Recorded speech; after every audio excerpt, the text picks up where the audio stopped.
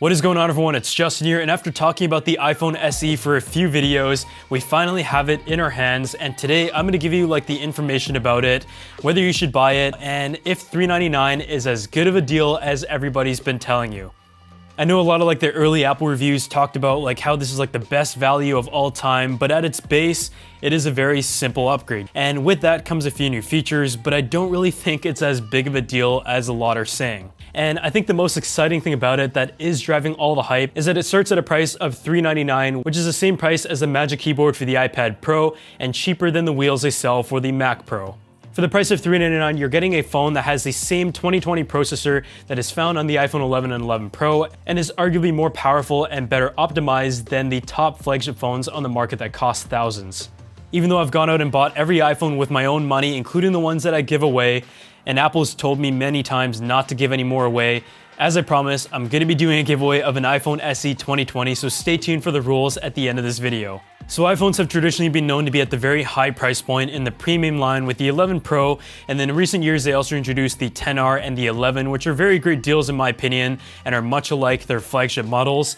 But this is a $399 phone at its starting price point that pretty much shares the same body as the iPhone 8. It is nearly identical, and with a few changes on the inside, including the processor, Apple's able to make this phone very cheap using the same parts as some of their premium devices and some old parts from the iPhone 8, and give you that very competitive price point to get you into the Apple ecosystem, or for students out there, this is going to be a very popular option. When it comes to the unboxing experience, these phones are very simple. You open it up, you have the phone itself, the setup process is exactly the same. Inside the box, you also have the 5-watt charger, and it would have been nice if they included the 18-watt charger because then they'd only have to make one for all their phones. So after we open up the phone itself, their only visual difference is the fact that the Apple logo is front and center and there's no additional branding on the bottom. I've actually used the iPhone 8 as my backup phone for the past couple years. It is just nice and easy to carry around, very light.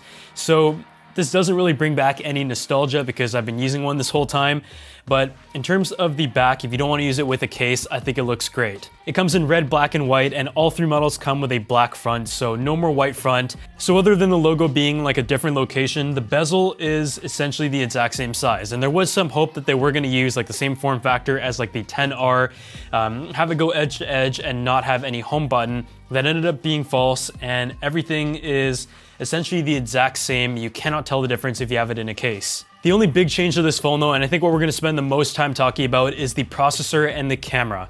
So this device has the Apple A13 chip, which is the same one that you find on the iPhone 11 and 11 Pro, and that is the latest and greatest in what Apple has for chip technology in smartphones. For $399 phones, Android companies traditionally like to use a cheaper processor like the Snapdragon 700 line as opposed to the 800, and even though at the end of the day you're not really going to notice a huge difference in everyday tasks from a 700 to an 800, in this case you have the best chip that Apple currently has. That is 1.4 times faster than the chip on the original iPhone 8, as well as 2 times faster in GPU for gaming performance. But I just honestly don't feel like gaming is going to be your first priority if you're buying a phone of this size. I think most of the benefits that you're going to find in the chip technology is in the camera, and it kind of bridges the gap between the previous generation phones and the newest generation iPhone 11, which has multiple cameras. When it comes to photos though, on paper it is the exact same sensor and hardware as on the iPhone 8, which may be a little bit disappointing, but the Apple A13 allows for some of the new features that we find on current phones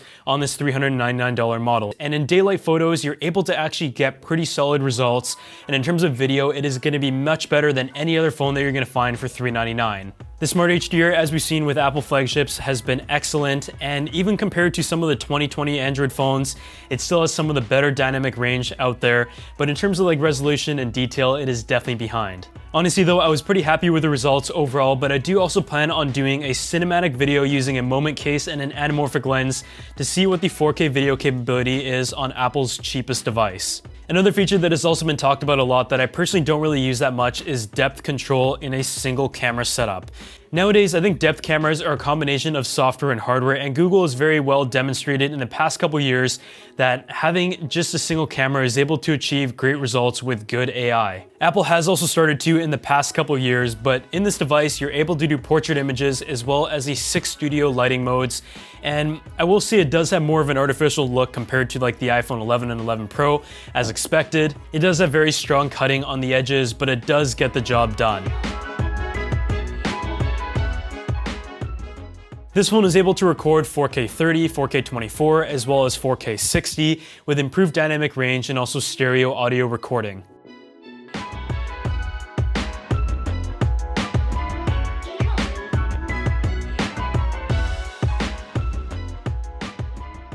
So overall, in terms of the camera, when we were talking about like rumors and stuff, I was hoping that the phone would use like an iPhone 11 camera, similar to when the iPhone SE had the same camera as a flagship that year. But for $399 and its single camera setup, I will say you should be pretty satisfied at that price.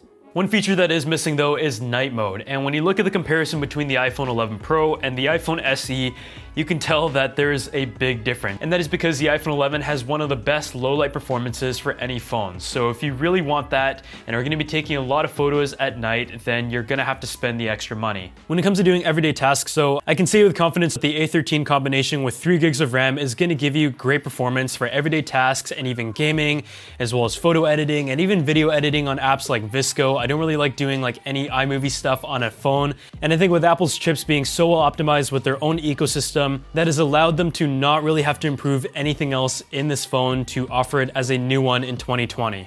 I never really felt like my iPhone 8 in 2020 was slow or anything, but occasionally if you want to like edit a photo or do something a little bit more demanding, then there might be like the occasional hiccup here and there. And obviously on the Apple A13, you're not going to notice that at all.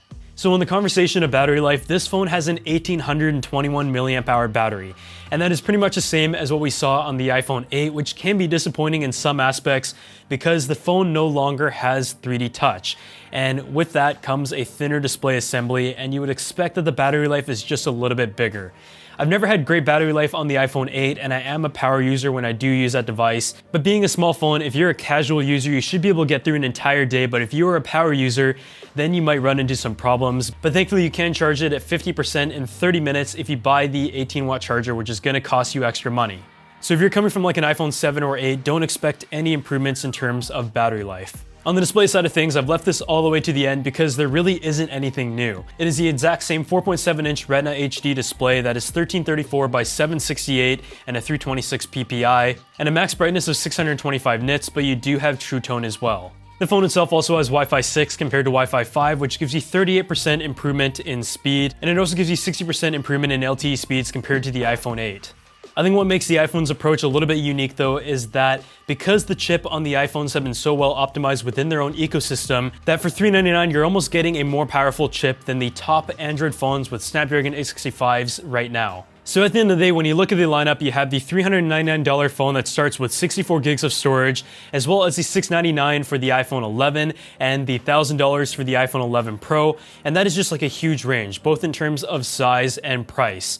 So it does make the decision very tough because the iPhone 11 is not even close to the same price as the iPhone SE, so I don't really think they're comparable, but at the same time, the iPhone 11 has like the new screen with the bezels that go all the way around to the edge. You've got like the newer technologies, the dual camera setup with a great wide angle cam, and also the new sensor and stuff, but once you factor it in, it is nearly double the price, so the iPhone SE still very much has its own space in the lineup. So if you're just looking for like a simple phone and you're coming from like the iPhone 6, the 5, or even the 7 or 8, then the iPhone SE is going to be a very familiar option that has the necessary improvements to bring you to 2020, many software updates for like the next 5 years at least, and if you're coming from the outside, gets you into the Apple ecosystem as well. But on the other hand, it is definitely not a phone that is exciting, new, or futuristic in any way whatsoever because it still has like that small screen, the bezels, and the home button, and it looks the same as a phone that came out 3 years ago. But at $399, who really cares? If you're also looking to buy your kid the first phone because they're probably going to drop it or lose it, then the iPhone SE is a very safe option. Other than that though, I feel like all the hype is in its price. There really isn't anything that is too exciting other than that, aside from a very attractive entry-level price point for a traditionally expensive lineup of phones. And it's nice to have the updates, it's nice that the camera has been improved as well, but other than that, I think it is more of like an incremental change that doesn't really pose anything else that is groundbreaking. As I promised though, I'm also going to be giving away a phone, so just make sure you subscribe to the channel, drop a like on this video, and leave a comment down below, and also follow me over on Instagram at justin.tse, and I'll be announcing a winner in the comment section in 3 weeks. Thank you guys so much for watching this video, and I'll see you all in the next one.